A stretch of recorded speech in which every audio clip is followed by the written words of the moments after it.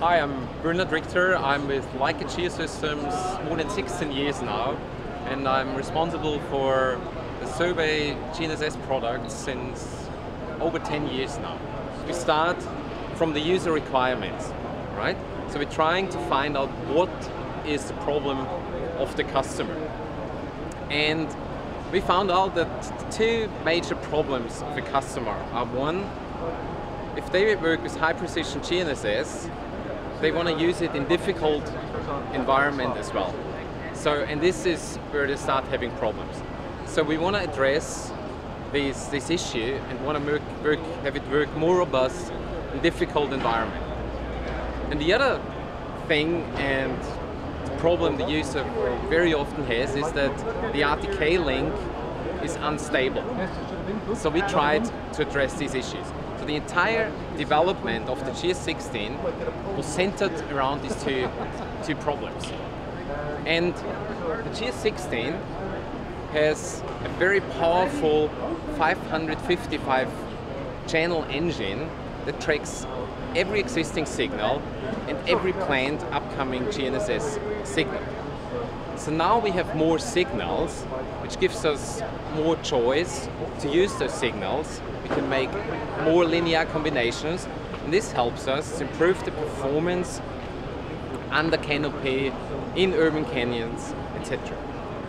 But, like I said, more choice can also give more noise, weaker signals, and we need to clearly distinguish between strong signals and weak signals or noisy signals.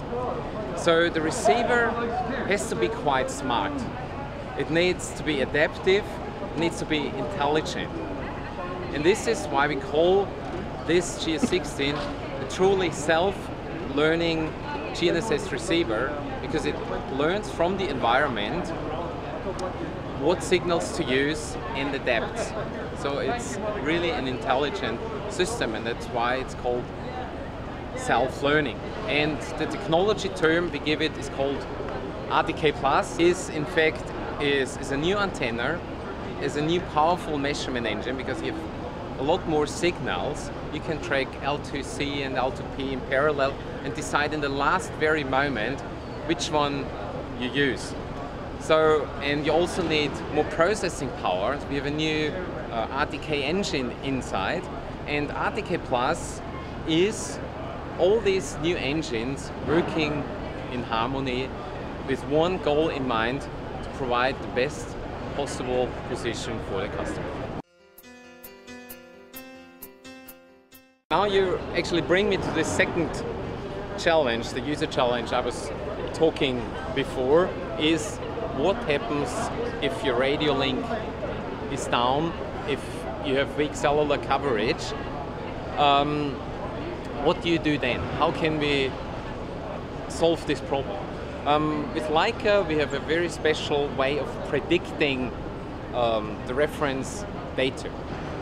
But this prediction would only last maybe 15 seconds, maybe a minute. You can predict the data, and you wouldn't need a high update rate of the reference to do this well. So you're absolutely right. Whether you have 1 second data rate or 3 second data rate from the reference, your position on the rover wouldn't be different. But the problem the user has is when it's not coming in at all after 10 seconds or not coming back after a minute. So what we developed here is a technology we call SmartLink. And SmartLink uses PPP technology to bridge RTK outages, or works fully remotely. In the middle of Nevada, for example, you can position with a precision of 3 centimeters into the not having a data link at all.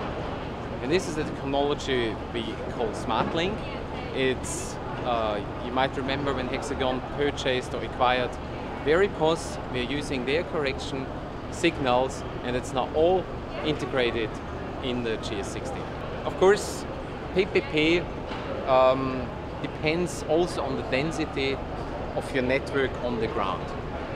The PPP signal, yes, comes from geostationary satellite, but it still relies on a ground-based system.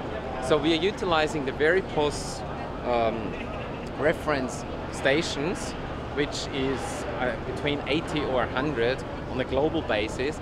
And this allows you, with our algorithms, to converge to the centimeter solution, typically, I would say between, depending on the accuracy, 20 to 30, 40 minutes. But having this said, if you use RTK and PPP in parallel to just bridge the gap, you don't need to wait that long. You have immediately the highest precision. In fact, there's two, I call it tasks, running in parallel. So there's the RTK task running and also the PPP task running in parallel. And we always look for what is the best possible position at the time. And we select on the fly, and again, back to the terminology self-learning, on the fly, we learn from the situation and provide the best possible solution. With this system, we can right now, if we have, let's say, 4 or 5 Beidou satellites, we could do our positioning only based on Beidou. We can only base it on GLONASS. So we have the full variety. We can have satellites coming in and out, and we are as flexible as you want with that system. The other thing, of course, we thought about it, because this is our brand new platform, and you'll realize, yes, we changed the color, but the housing doesn't look so much different to our former platform, the GS14. So why is it that way? We thought about it and thought, what could we make better on the housing? And it was really, really tricky, because what we want to do with the housing is protecting the electronics. That's the only meaning of the housing, is protect the electronics from humidity, from shock, from drop, etc. And the platform of the GS14 was already so smartly engineered. We're using a very flexible housing, so we can drop the antenna easily and nothing happens. But we have an elastic material, so we need a lot of screws to have constant pressure in between the sealing rings, right?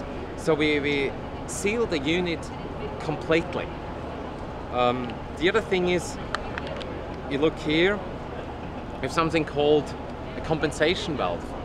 This is a Gore-Tex membrane, and what it does, let's say you have the antenna in the car, it's about 20 degrees, I don't know how that would convert in Fahrenheit. In the car, you take it out into the cold, let's say 0, -5 degrees, and the air would compress. What would happen, and we all know it from the watch, it would also get in humidity.